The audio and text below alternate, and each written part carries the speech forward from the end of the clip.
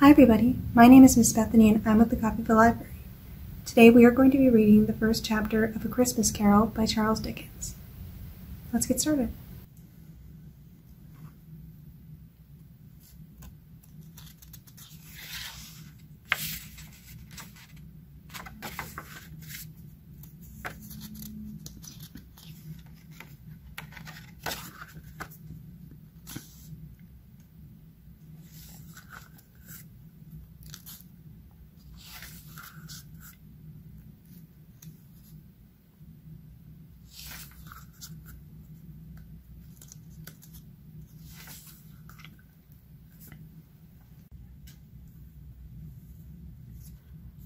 A Christmas Carol, Marley's Ghost.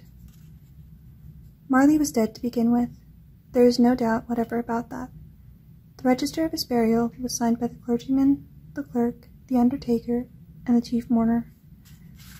Scrooge signed it, and Scrooge's name was good upon change for anything he chose to put his hand to. Old Marley was as dead as a doornail. Mind, I don't mean to say that I know, of my own knowledge, what there is particularly dead about a doornail. I might have been inclined myself to regard a coffin nail as the deadest piece of ironmongery in the trade, but the wisdom of our ancestors is in the simile, and my unhallowed hands shall not disturb it, or the country is done for. You will therefore permit me to repeat, emphatically, that Marley was as dead as a doornail. Scrooge knew he was dead? Of course he did. How could it be otherwise? Scrooge and he were partners for I don't know how many years. Scrooge was his sole executor, his sole administrator, his sole assign, his sole residuary legatee, his sole friend, and sole mourner. And even Scrooge was not so dreadfully cut up by the sad event, but that he was an excellent man of business on the very day of the funeral, and solemnized it with an undoubted bargain. The mention of Marley's funeral brings me back to the point I started from. There is no doubt that Marley was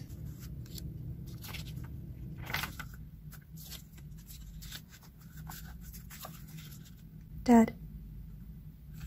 This must be distinctly understood, or nothing wonderful can come of the story I am going to relate. If we were not perfectly convinced that Hamlet's father died before the play began, there would be nothing more remarkable in his taking a stroll at night in an easterly wind upon his own ramparts than there would be in any other middle-aged gentleman rashly turning out after dark in a breezy spot, say St. Paul's churchyard, for instance, literally to astonish his son's weak mind. Scrooge never painted out old Marley's name. There it stood, years afterward, above the warehouse door, Scrooge and Marley. The firm was known as Scrooge and Marley. Sometimes people new to the business called Scrooge Scrooge, and sometimes Marley, but he answered to both names. It was all the same to him. Oh, but he was a tight-fisted hand at the grindstone. Scrooge. Oh, squeezing, wrenching, grasping, scraping, clutching, covetous old sinner. Hard and sharp as flint, from which no steel had ever struck out generous fire.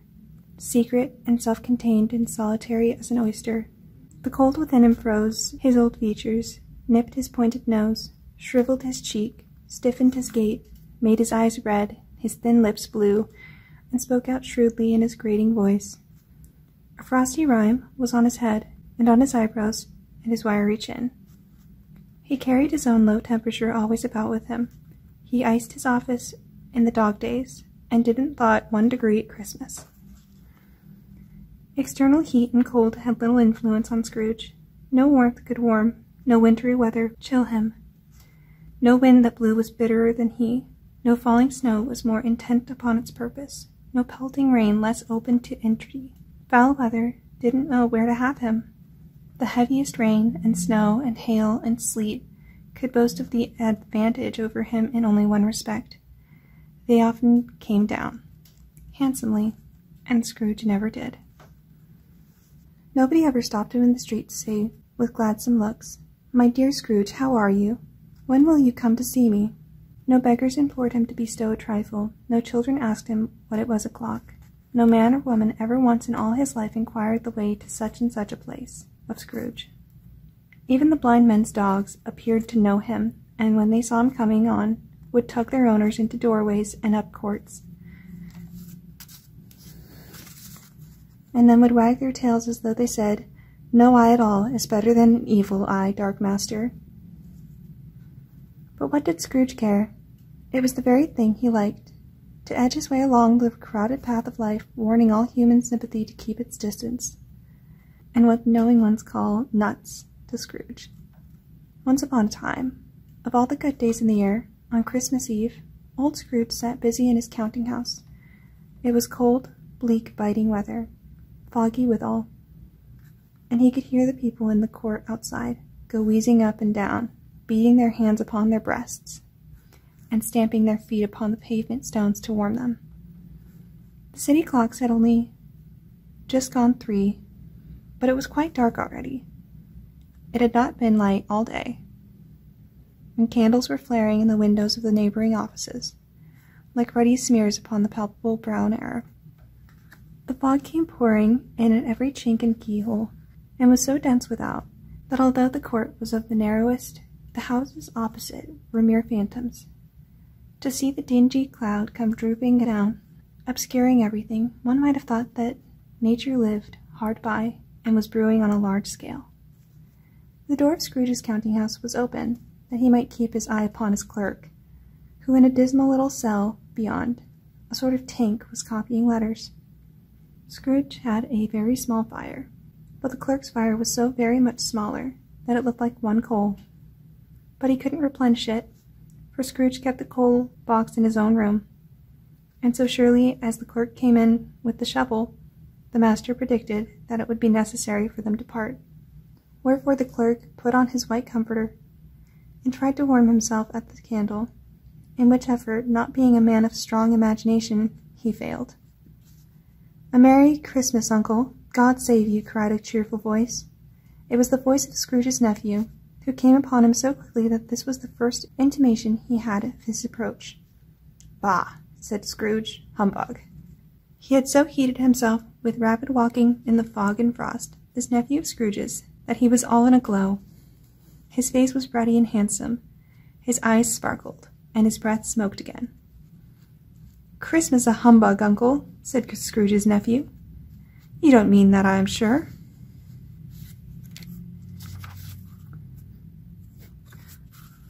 "I do," said Scrooge. "Merry Christmas. What right have you to be merry? What reason have you to be merry? You're poor enough." "Come, then," returned the nephew gaily. "What right have you to be dismal? What reason have you to be morose? You're rich enough." Scrooge, having no better answer ready on the spur of the moment, said, "Bah!" again, and followed it up with a humbug. "Don't be cross, Uncle," said the nephew. "What else can I be?" returned the uncle, "when I live in such a world of fools as this? Merry Christmas! Out upon Merry Christmas! What's Christmas time to you but a time for paying bills without money, a time for finding yourself a year older, but not an hour richer, a time for balancing your books and having every item in 'em through a round dozen of months presented dead against you? If I could work my will," said Scrooge indignantly, "every idiot who goes about with Merry Christmas on his lips should be boiled with his own pudding, and buried with a stake of holly through his heart. He should." "Uncle," pleaded the nephew. "Nephew," returned the uncle sternly, "keep Christmas in your own way, and let me keep it in mine." "Keep it," replied Scrooge's nephew, "but you don't keep it." "Let me leave it alone, then," said Scrooge. "Much good may it do you. Much good has it ever done you." "There are many things from which I have derived good, by which I have not profited, I dare say," returned the nephew, "Christmas among the rest. But I am sure I have always thought of Christmas time, when it has come around. Apart from the veneration due to its sacred name and origin, if anything belonging to it can be apart from that, as a good time, a kind, forgiving, charitable, pleasant time, the only time I know of, in the long calendar of the year, when men and women seem by one consent to open their shut-up hearts freely, and to think of people below them as if they really were fellow passengers to the grave, and not another race of creatures beyond on other journeys. And therefore, Uncle, though it has never put a scrap of gold or silver in my pocket, I believe that it has done me good, and will do me good, and I say God bless it." clerk in the tank involuntarily applauded. Becoming immediately sensible of the impropriety, he poked the fire and extinguished the last frail spark forever. "Let me hear another sound from you," said Scrooge, "and you'll keep your Christmas by losing your situation. You're quite a powerful speaker, sir," he added, turning to his nephew. "I wonder you don't go into Parliament." "Don't be angry, uncle. Come, dine with us tomorrow." Scrooge said that he would see him. Yes, indeed he did. He went the whole length of the expression, and said that he would see him in that extremity first. "But why?" cried Scrooge's nephew. "Why?" "Why did you get married?" said Scrooge. "Because I fell in love." "Because you fell in love!" growled Scrooge, as if that were the only one thing in the world more ridiculous than a Merry Christmas. "Good afternoon." "Nay, uncle, but you never came to see me before that happened. Why give it as a reason for not coming now?" "Good afternoon," said Scrooge. "I want nothing from you. I ask nothing of you. Why cannot we be friends?" "Good afternoon," said Scrooge. "I am sorry with all my heart to find you so resolute.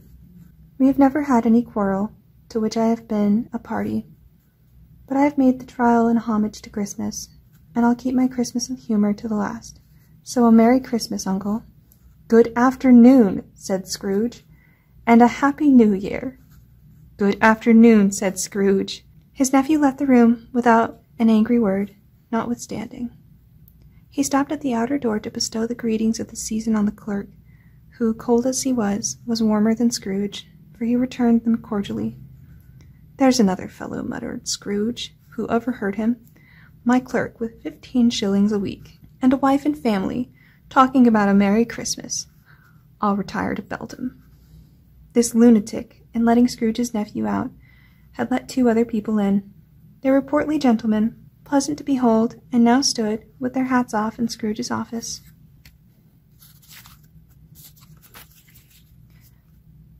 They had books and papers in their hands, and bowed to him. "Scrooge and Marley's, I believe," said one of the gentlemen, referring to his list. "Have I the pleasure of addressing Mr. Scrooge or Mr. Marley?" "Mr. Marley has been dead these 7 years," Scrooge replied. "He died 7 years ago this very night." "We have no doubt his liberality is well represented by his surviving partner," said the gentleman, presenting his credentials. It certainly was, for they had been 2 kindred spirits. At the ominous word liberality, Scrooge frowned, and shook his head, and handed the credentials back. "At this festive season of the year, Mr. Scrooge," said the gentleman, taking up a pen, "it is more than usually desirable that we should make some slight provision for the poor and destitute, who suffer greatly at the present time. Many thousands are in want of common necessities. Hundreds of thousands are in want of common comforts, sir." "Are there no prisons?" asked Scrooge. "Plenty of prisons," said the gentleman, laying down the pen again. "And the Union workhouses?" demanded Scrooge. "Are they still in operation?" "They are, still," returned the gentleman. "I wish I could say they were not." "The treadmill and the poor law are in full vigor, then?" said Scrooge. "Both very busy, sir." "Oh, I was afraid from what you said at first that something had occurred to stop them in their usual course," said Scrooge. "I'm very glad to hear it." "Under the impression that they scarcely furnish Christian cheer of mind or body to the multitude," returned the gentleman, "a few of us are endeavoring to raise a fund to buy the poor some meat and drink and means of warmth. We choose this time because it is a time of all others when want is keenly felt and abundance rejoices. What shall I put you down for?" "Nothing," Scrooge replied. "You wish to be anonymous."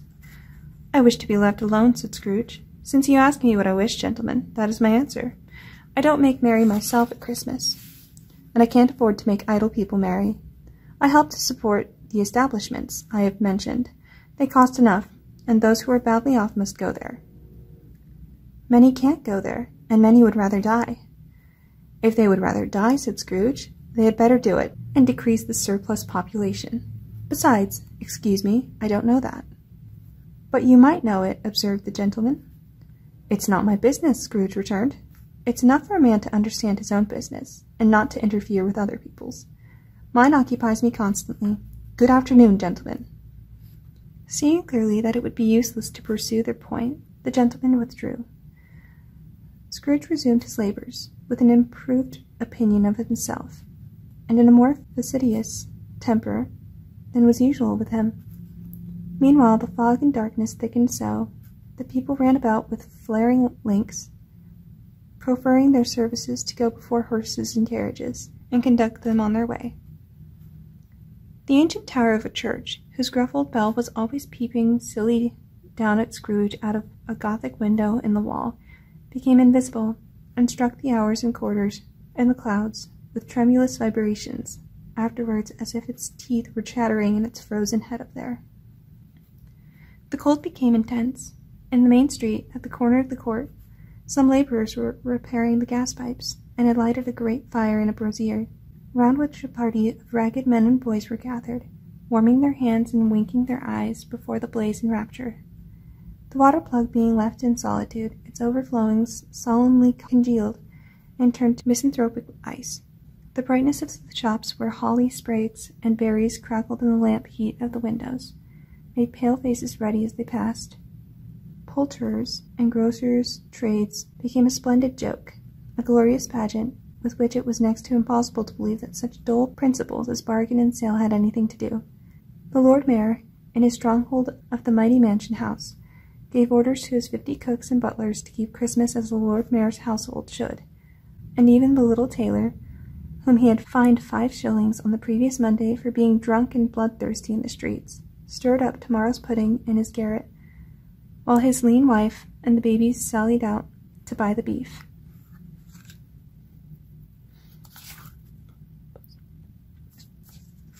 Foggier yet and colder, piercing, searching, biting cold.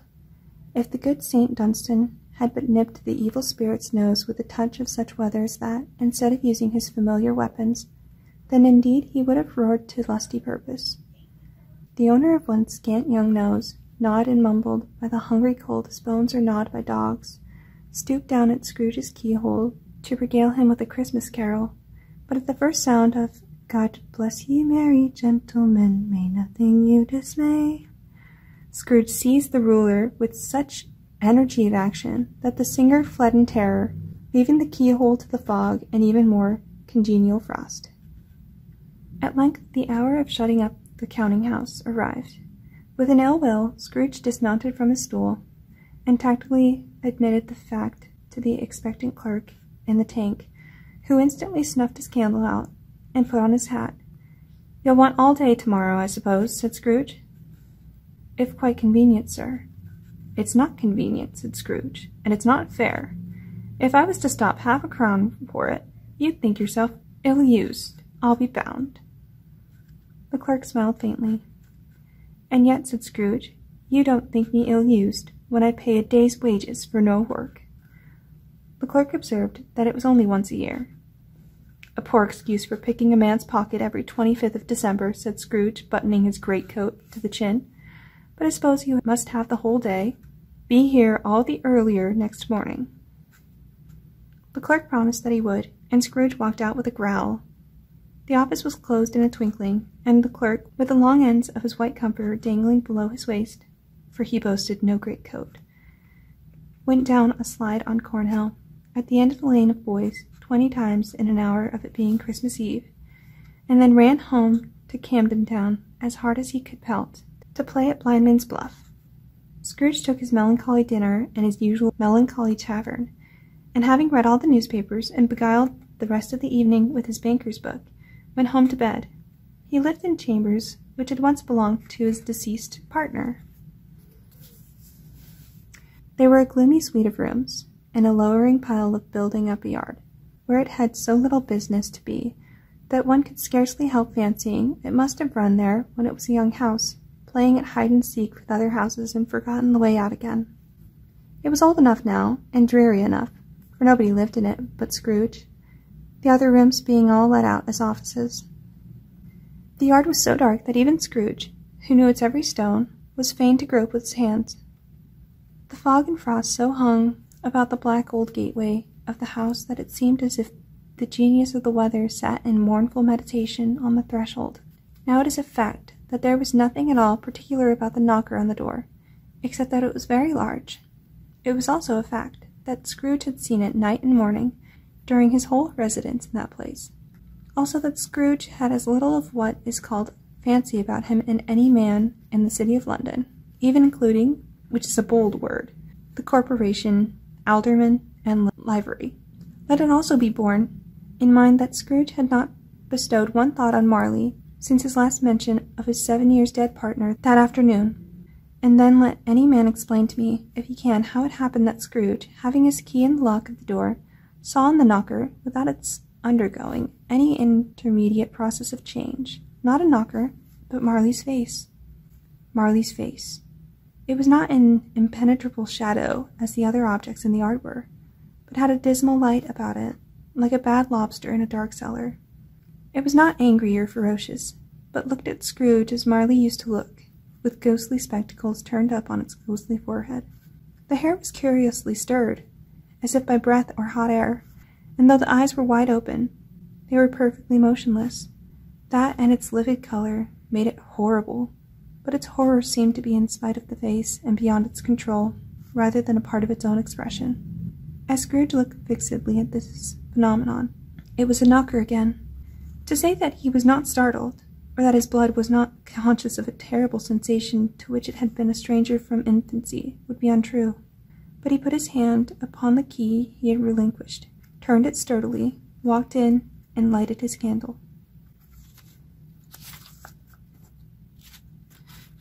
He did pause, with a moment's irresolution, before he shut the door, and he did look cautiously behind it first, as if he half expected to be terrified with the sight of Marley's pigtail sticking out in the hall. But there was nothing on the back of the door, except the screws and the nuts that held the knocker on, so he said, "Pooh, pooh," and closed it with a bang. The sound resounded through the house like thunder. Every room above and every cask in the wine merchant's cellars below appeared to have a separate peal of echoes of its own. Scrooge was not a man to be frightened by echoes. He fastened the door and walked across the hall and up the stairs, slowly too, trimming his candle as he went. You may talk vaguely about driving a coach and six up a good old flight of stairs, or through a bad young Act of Parliament, but I mean to say you might have got a hearse up that staircase and taken it broadwise with the splinter bar towards the wall and the door towards the balustrades, and down it easy. There was plenty of width for that, and room to spare, which is perhaps the reason why Scrooge thought he saw a locomotive hearse going on before him in the gloom. Half a dozen gas lamps out on the street wouldn't have lighted the entry too well, so you may suppose that it was pretty dark with Scrooge's dip. Up Scrooge went, not caring a button for that. Darkness is cheap, and Scrooge liked it. But before he shut his heavy door, he walked through his room to see that all was right. He had just enough recollection of the face to desire to do that. Sitting room, bedroom, lumber room, all that they should be. Nobody under the table, nobody under the sofa. A small fire in the grate, spoon and basin ready, and a little saucepan of gruel. Scrooge had a cold in his head. Upon the hob. Nobody under the bed, nobody in the closet, nobody in his dressing gown, which was hanging up in a suspicious attitude against the wall. Lumber room as usual, old fire guard, old shoes, 2 fish baskets, washing stand on 3 legs, and a poker. Quite satisfied, he closed his door and locked himself in. Double-locked himself in, which was not his custom. Thus, secured against surprise, he took off his cravat, put on his dressing gown and slippers, and his nightcap, and sat down before the fire to take his gruel. It was a very low fire indeed, nothing on such a bitter night.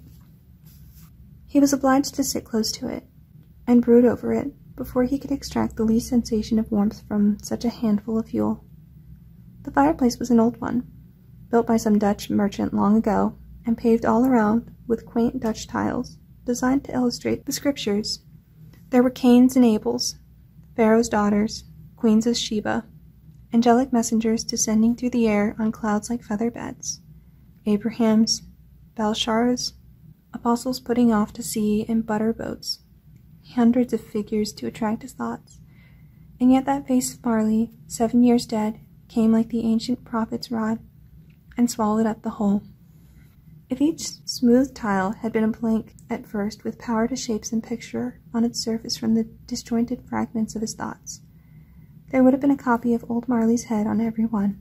"Humbug," said Scrooge, and walked across the room. After several turns, he sat down again, as he threw his head back in the chair. His glance happened to rest upon a bell, a disused bell that hung in the room, and communicated, for some purpose now forgotten, with a chamber in the highest story of the building. It was with great astonishment, and with a strange, inexplicable dread, that as he looked, he saw this bell begin to swing. It swung so softly in the outset that it scarcely made a sound, but soon it rang out loudly, and so did every bell in the house. This might have lasted half a minute, or a minute, but it seemed an hour. The bells ceased as they had begun together. They were succeeded by a clanking noise, deep down below, as if some person were dragging a heavy chain over the casks in the wine merchant's cellar. Scrooge then remembered to have heard that ghosts in haunted houses were described as dragging chains. The cellar door flew open with a booming sound, and then he heard the noise much louder, on the floors below, then coming up the stairs, then coming straight towards his door. "It's humbug still," said Scrooge. "I won't believe it." His color changed, though, when without a pause it came on through the heavy door, and passed into the room before his eyes. Upon its coming in, the dying flame leaped up, as though it cried, "I know him, Marley's ghost," and fell again. The same face, the very same. Marley in his pigtail, usual waistcoat, tights and boots. The tassels on the latter.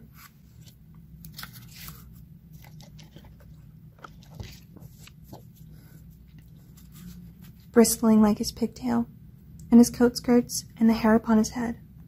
The chain he drew was clasped about his middle.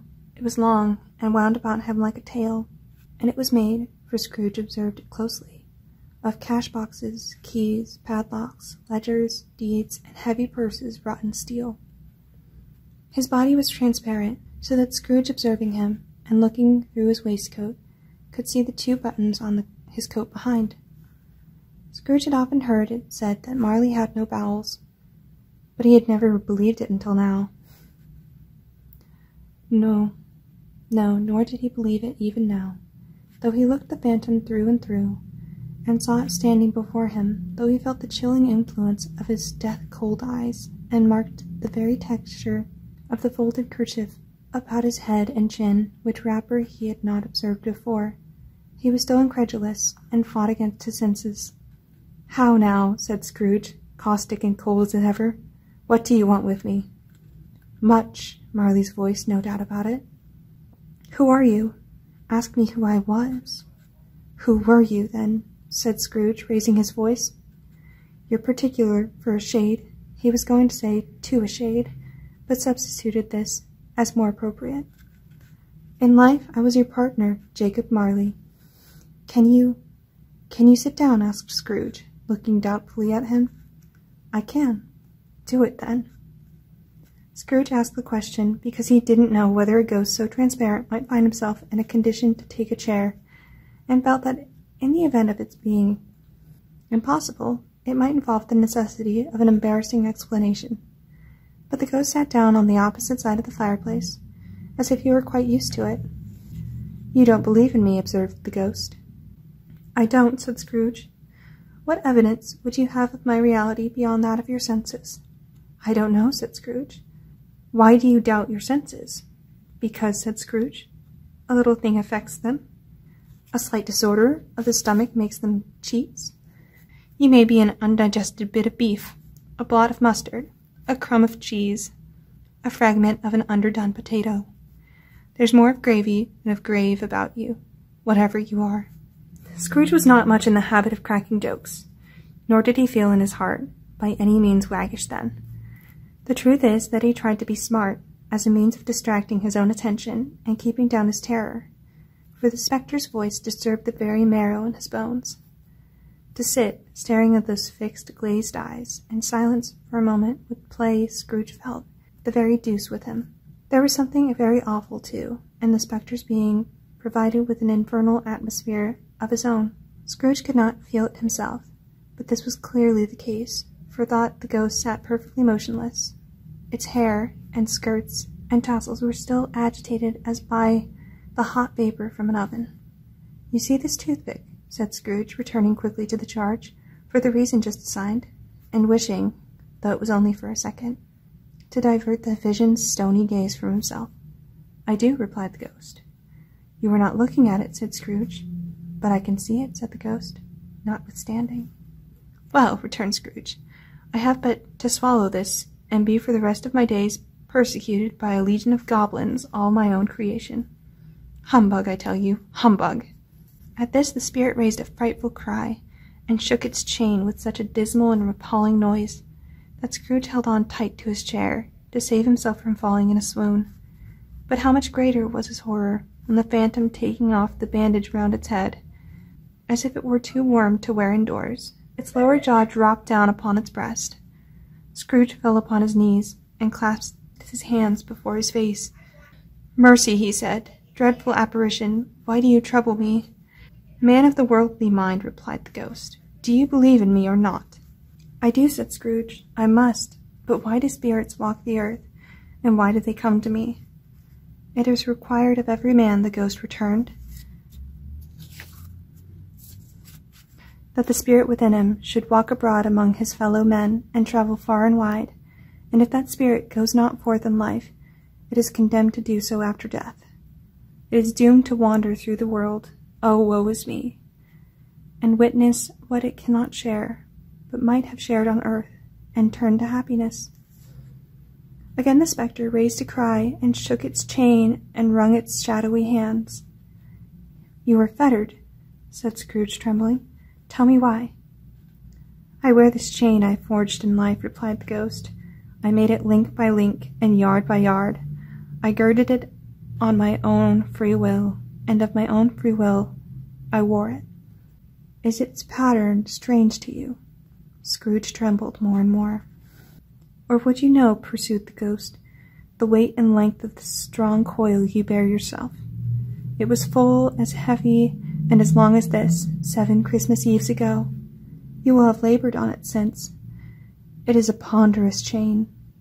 Scrooge glanced about him on the floor, in the expectation of finding himself surrounded by some 50 or 60 fathoms of iron cable, but he could see nothing. "Jacob," he said imploringly. "Old Jacob Marley, tell me more. Speak comfort to me, Jacob." "I have none to give," the ghost replied. "It comes from other regions, Ebenezer Scrooge, and it is conveyed by other ministers to other kinds of men. Nor can I tell you what I would. A very little more is all permitted to me. I cannot rest, I cannot stay, I cannot linger anywhere. My spirit never walked beyond our counting-house, mark me. In my life my spirit never roved beyond the narrow limits of our money-changing hole, and weary journeys lie before me." It was a habit with Scrooge, whenever he became thoughtful, to put his hands in his breeches pocket, pondering on what the ghost had said. He did so now, but without lifting up his eyes or getting off his knees. "You must have been very slow about it, Jacob," Scrooge observed, in a business-like manner, though with humility and deference. "Slow," the ghost repeated. 7 years dead," mused Scrooge, "and travelling all the time." "The whole time," said the ghost. "No rest, no peace, incessant torture of remorse." "You travel fast," said Scrooge. "On the wings of the wind," replied the ghost. "You might have got over a great quantity of ground in 7 years," said Scrooge. The ghost, on hearing this, set up another cry, and clanked its chain so hideously in the dead silence of the night, that the ward would have been justified in indicting it for a nuisance. "Oh, captive bound and double-ironed," cried the phantom, "not to know what ages of incessant labor by immortal creatures, for this earth must pass into eternity before the good of which it is susceptible is all developed. Not to know that any Christian spirit working kindly in its little sphere, whatever it may be, will find its mortal life too short for its vast means of usefulness. Not to know that no space of regret can make amends for one life's opportunity misused. Yet such was I, oh, such was I." "But you were always a good man of business, Jacob," faltered Scrooge, who now began to apply this to himself. "Business!" cried the ghost, wringing its hands again. "Mankind was my business. The common welfare was my business. Charity, mercy, forbearance, and benevolence were all my business. The dealings of my trade were but a drop of water in the comprehensive ocean of my business.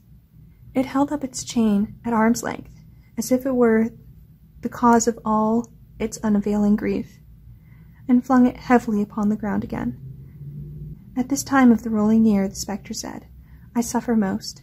Why did I walk through crowds of fellow beings with my eyes turned down, and never raise them to that blessed star which led the wise men to a poor abode? Were there no poor homes to which its light would have conducted me? Scrooge was very much dismayed to hear the spectre going on at this rate, and began to quake exceedingly. Hear me, cried the ghost. My time is nearly gone. I will, said Scrooge. But don't be hard upon me. Don't be flowery, Jacob. Pray. How is it that I appear before you in a shape that you can see, I may not tell? I have sat invisible beside you many and many a day.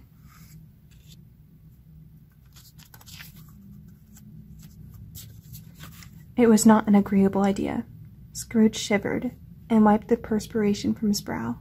That is no light part of my penance, pursued the ghost. I am here tonight to warn you that you have yet a chance and hope of escaping my fate, a chance and hope of my procuring Ebenezer. You were always a good friend to me, said Scrooge. Thank ye. You will be haunted, resumed the ghost, by 3 spirits. Scrooge's countenance fell almost as low as the ghost had done. Is that the chance and hope you mentioned, Jacob? He demanded in a faltering voice. It is. I think I'd rather not, said Scrooge. Without their visits, said the ghost, you cannot hope to shun the path I tread. Expect the first tomorrow, when the bell tolls 1. Couldn't I take them all at once, and have it over, Jacob? Hinted Scrooge. Expect the second on the next night at the same hour, the third upon the next night, when the last stroke of 12 has ceased to vibrate. Look to see me no more, and look that, for your own sake, you remember what has passed between us.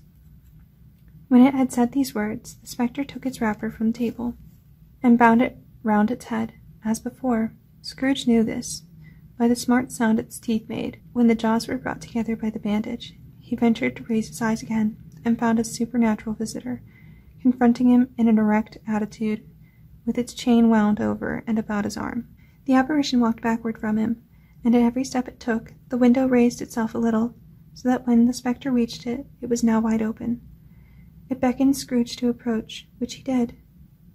When they were within 2 paces of each other, Marley's ghost held up its hand, warning him to come no nearer. Scrooge stopped, not so much in obedience, but as in surprise and fear, for on the raising of the hand he became sensible of confused noises in the air, incoherent sounds of lamentation and regret, wailings inexpressibly sorrowful and self-accusatory. The spectre, after listening for a moment, joined in the mournful dirge, and floated out upon that bleak, dark night. Scrooge followed to the window, desperate in his curiosity. He looked out. The air was filled with phantoms, wandering hither and thither in restless haste, and moaning as they went. Every one of them wore chains like Marley's ghost. Some few, they might be guilty governments, were linked together. None were free. Many had been personally known to Scrooge in their lives. He had been quite familiar with one old ghost, in a white waistcoat, with a monstrous iron safe attached to its ankle, who cried piteously at being unable to assist a wretched woman with an infant, whom it saw below upon a doorstep. The misery with them all was clearly that they sought to interfere for good in human matters, and had lost the power forever. Whether these creatures faded into mist, or mist enshrouded them, he could not tell, but they and their spirit voices faded together, and the night became as it had been when he walked home. Scrooge closed the window, and examined the door by which the ghost had entered. It was double-locked, as he had locked it with his own hands, and the bolts were undisturbed. He tried to say humbug, but stopped at the first syllable, and being, from the emotion he had undergone, or the fatigues of the day, or his glimpses of the invisible world, or the dull conversation of the ghost, or the lateness of the hour much in need of repose, went straight to bed, without undressing, and fell asleep upon the instant. Alrighty, that is the end of chapter 1. Thank you so much for watching, and have a great day. Bye.